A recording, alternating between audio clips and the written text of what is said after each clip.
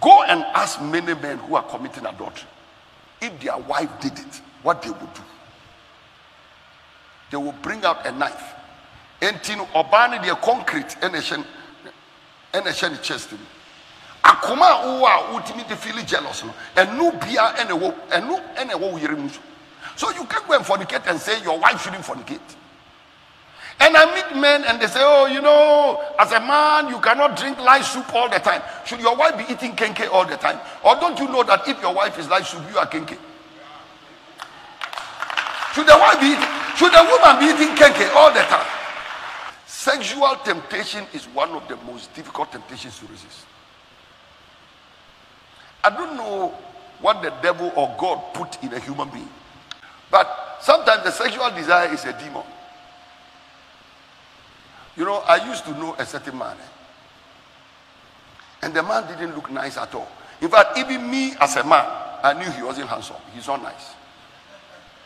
Somebody said, how do I know? I saw his face.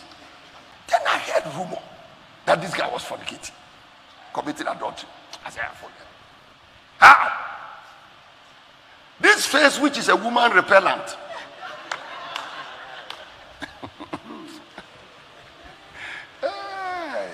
Sometimes I tell mommy, I said, if I didn't become a pastor, this is my mouth. Because my dad is off with Manui. This man's face, fearfully and wonderfully made. Then I heard it. It was not like sleeping with one woman. One here, one there, one there, one there. And the women, they were respectable people. Ladies. So I had to talk to some of them.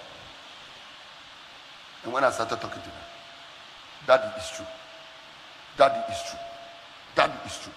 Then I asked himself, is this the case? That is true. That is true. I said, hey! So where were they looking? And it's not like he was also rich. He didn't have money. So I concluded that sexual perversion is demonic.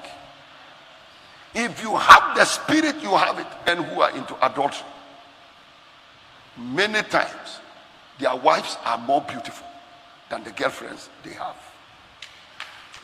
Because the thing is a spirit. It's a spirit. And that is what makes the women angry. They go to him and they say, Kwabena, tell me, oh, what has she got and I don't have? She has witchcraft, you don't have. Daddy, will you believe that she had the audacity to touch my phone?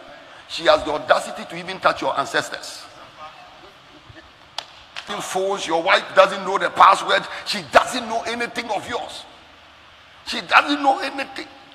Any man under the sound of my voice whose wife doesn't know the password of your phone, if you are a real Christian and you say, I am a partner of EA, a member of the other person, when you go home, disclose that password to your wife.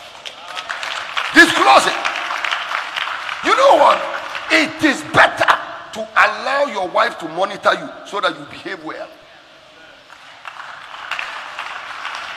There is some kind of privacy that can only kill you. Some of you set a password on your phone until you yourself forget the password.